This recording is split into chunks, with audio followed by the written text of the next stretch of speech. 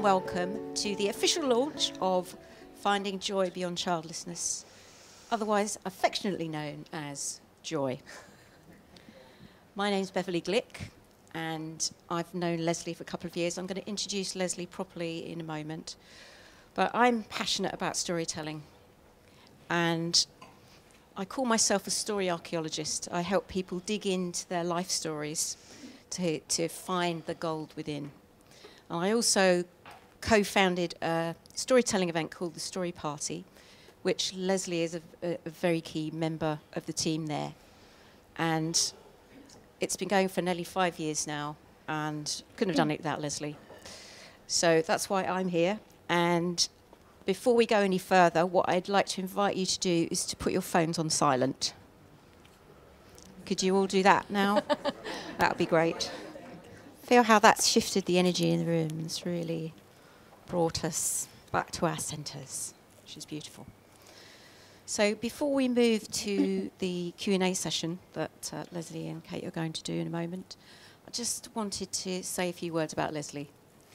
So I first met Leslie in 2015 when she attended a workshop that I was co-hosting called Own Your Story, Own the Room. And at the end of the day, Leslie came over to me like a woman on a mission. And she said, with great focus and intensity, I need you. I did? Not, I need to work with you, but I need you. And that took us on a journey together over many months into Leslie's story. And part of that journey took us to the Black Mountains of Wales, where I got to understand much more about what Leslie writes so movingly about in the book, which is the way in which she was stuffing grief into a box. And it had started spilling out to such an extent that there was barely a moment during our time together there that she wasn't in tears. So that makes it even more remarkable that really not that many months later, here she is, having found her joy. And Leslie, it might have been a long and winding road, but this particular heroine's journey is complete. Okay. And you have brought home the treasure in the shape of this book. Thank you. So may your joy be unconfined. Thank you. Yes. Round of applause for Leslie, I think.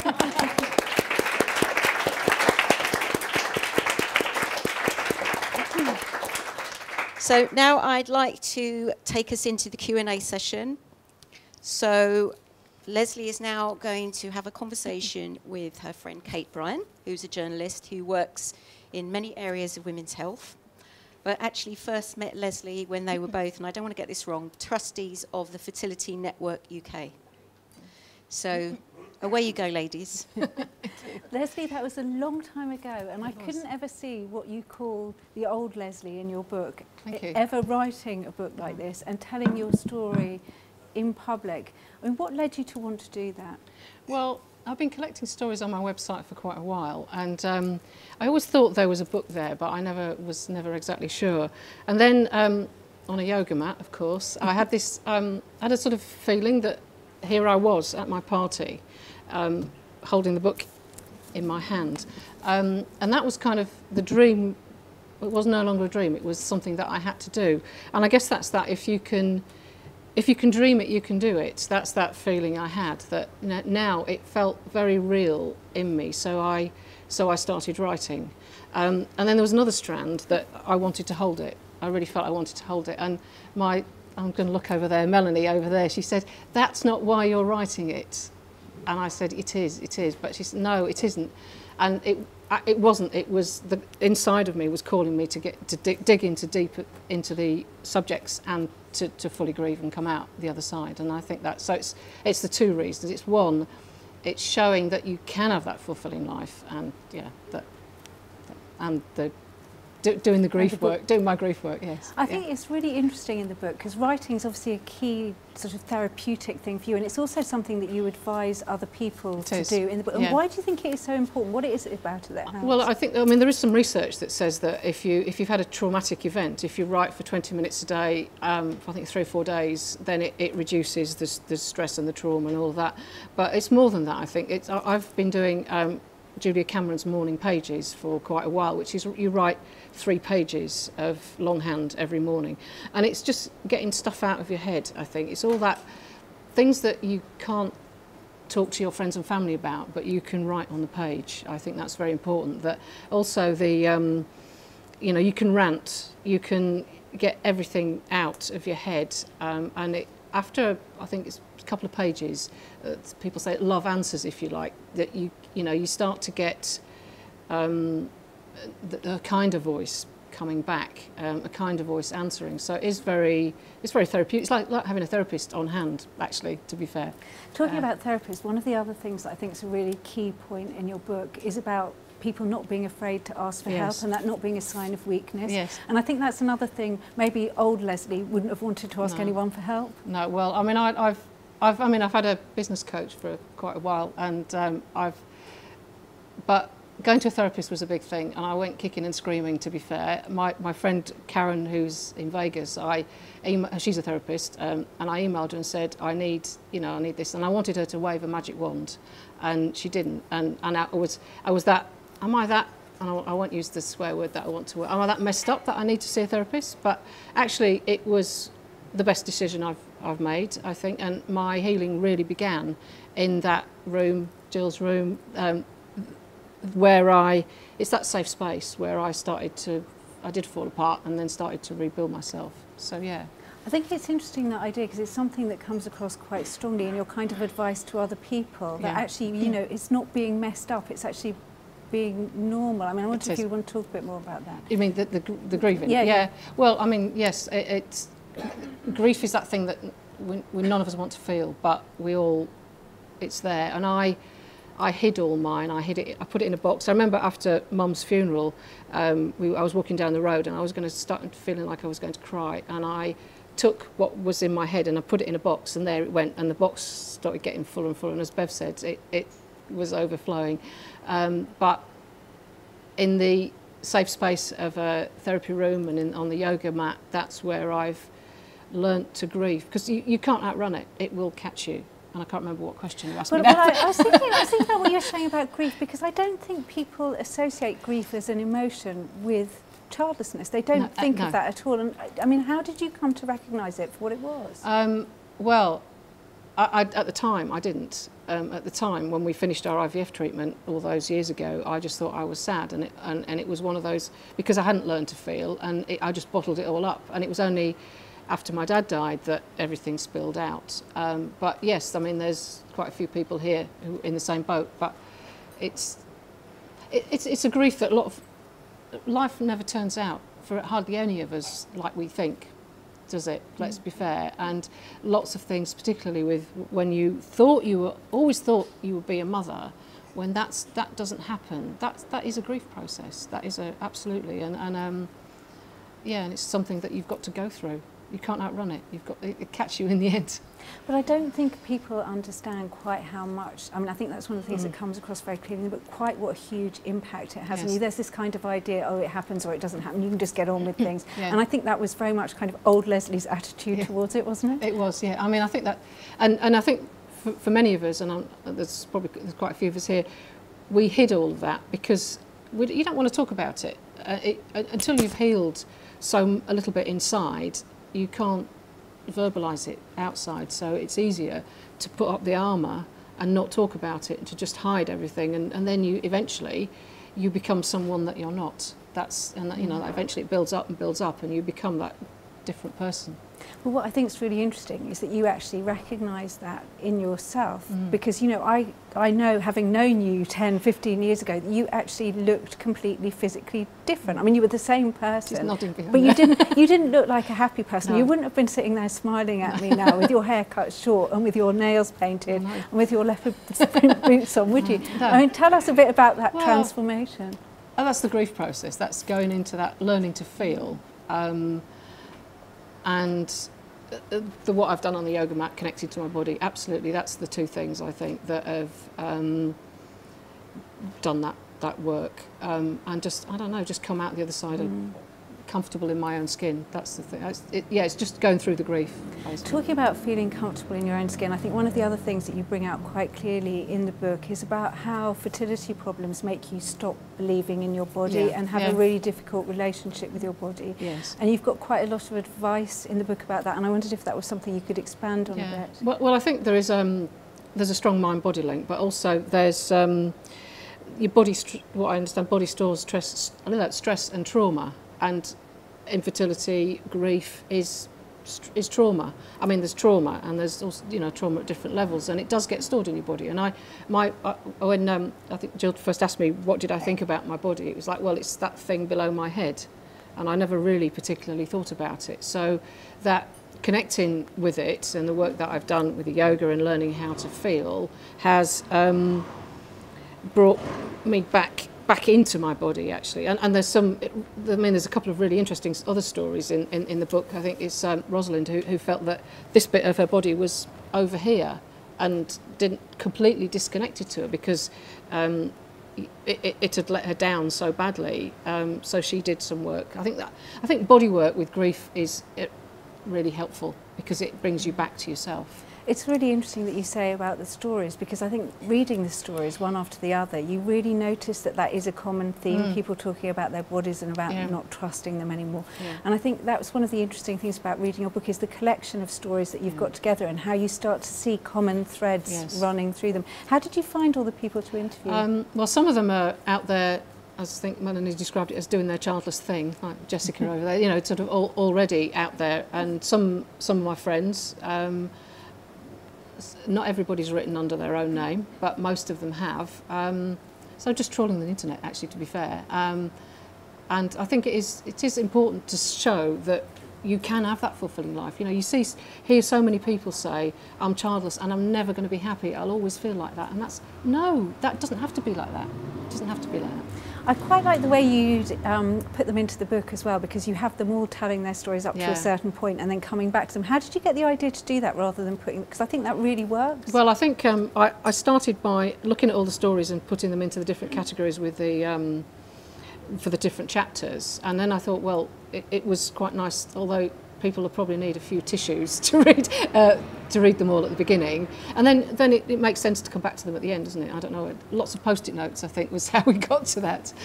And you're actually taking your reader on a journey through the healing process as well. So can you just talk about the different stages of the book? Well, I use the butterfly metaphor, and it's like the hero's journey as well, really. It's that so that the Act 1 is giving you some tools to get you started, basically, and talking about story and working out the baseline, where you are when you start going. And then the middle bit, it's like going into the chrysalis, which is that falling apart and rebuilding yourself. So there's topics like grieving, letting go, connecting to your body, writing, finding joy, and then the final bit is like who you are now, taking what colour and shape your wings are, sort of rebuilding yourself to get ready to go out into the world. Talking about finding joy, joy is not usually a word that people put next to childlessness. No, it's not, is it? I wondered if you could explain a bit about how you get to the joy. Well, I think there's I think joy is different from happiness. That's one thing to think about. Happiness is something that happens with, I think happenstance is how the guy describes it, but joy is something fundamental. It's a way of being. So there's, often I think we think that joy comes in big moments, and yes, there's a lot of it tonight, but often it's those small moments in life where we find joy. Being kind to somebody else, and things that don't cost any money, actually. Often just give a smile, or be kind to someone. And creativity has been great for me as well, actually. I mean, things that I know I said to somebody, I'm not very creative, but then they said, oh, well, you've got a website and all this sort of stuff. But then I've been looking at things that I used to enjoy doing, like embroidery I used to do with my mum, and I've bought a kit. I don't know if I'm any good at it yet, but it's fun, and so it's like trying different things, and that attitude of joy. It's an attitude. I'm going to look for it. I'm going to take moments out to find joy. And you do talk a lot about the positives that people and other people in their stories talk about them as well, and what they came to see is some of those positives, things like time and space and choice. And you've obviously really used that yourself, haven't you? We do our best, don't we? Yeah. But yeah, I think that's the.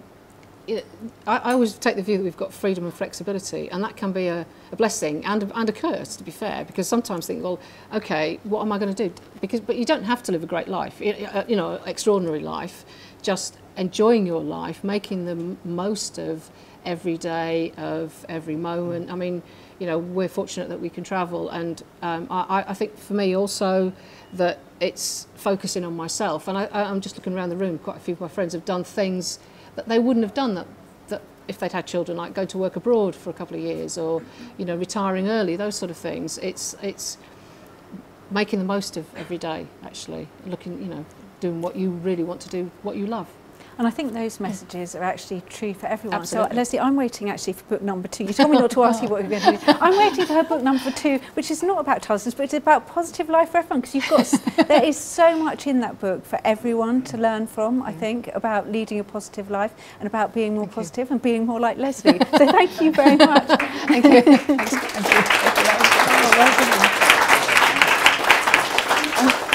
Does anyone else have any questions? We've got a question master here. Hello. Thanks very much, Kate. And I believe, Kate, you were the first person to say to Leslie that she looks 10 years younger. She does, though, doesn't she? So there you go, everybody. Write a book, and you'll make her 10 years younger. So I'm going to throw it open now to questions. Lisa. So I was going to ask you, how all of us keep our vulnerabilities inside, and you've had your counselling, how do you feel now that you kind of lay bare to everyone how you feel your vulnerabilities? Thanks for that, Lisa. How do I feel it? Well, it's interesting because it's difficult to know, actually. I mean, it's in there, isn't it? I don't know. I feel okay, actually. I feel okay about it. I mean, it's a process that I've been through, and been quite open about it. But then I think, as Bev would say, you tell a story from your scar, not from your wounds, don't you? So I feel okay being open about this. If I didn't, I wouldn't have written it. It wouldn't be in there. So. I mean, no one's judging you. No, I know that. So I think we've got a question from Karen. Yeah, I've heard you talk many times about, not getting sucked down the rabbit hole of negativity. Yeah. And one of the things that interests me is when you talk about your antidote to that, if you like, is gratitude, and something which we alluded to at the beginning of this. Yeah. But I'd like you to say a little bit more about your practice of gratitude and what that actually means in reality, please. Well, I think that just a bit of theory, that the mind has got a negativity bias. So the more what we focus on, the more that we focus on negative, the more negative we become. So gratitude is a way of just turning that a little bit. And I know we went through that. I can't remember the name of it now. That a book, didn't we? And we did something every day, and that was really helpful. I think that, and it's also saying I'm grateful for something because is also quite a way. My practice is I have a stone by the side of my bed, and each night before I go to sleep, it goes in my hand, and I think of the main thing that I was grateful for today. And that's a really good way, I think, for me to set down the end of the day. I mean, there's lots of different ways of doing that, but I think the thing is to just try one and keep going with it. But it certainly helps to turn your mind away from the negative towards positive. Thank you. So Linda, I believe Linda's got a question. Not that they staged. Hi Leslie, I think it's just amazing what you've done with this book. Thanks, Such Linda. a wonderful resource for all the people who've been on the same journey, and who are further behind than you are. So I was just wondering, if somebody has always seen being a mother as their life purpose, the reason they're here, what advice would you give them to help them move beyond that? Well, to me, I think that purpose is overrated. Knowing your life purpose. I mean, some people do know their life purpose, but not everybody does. And I think I take Elizabeth Gilbert's view is that she talks about curiosity, and rather than focusing on purpose, just think, what are you interested in? What are you curious about?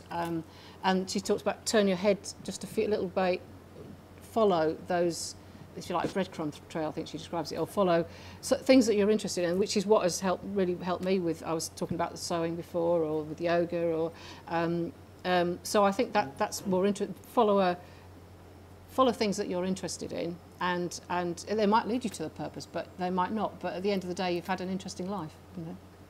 Like, yes.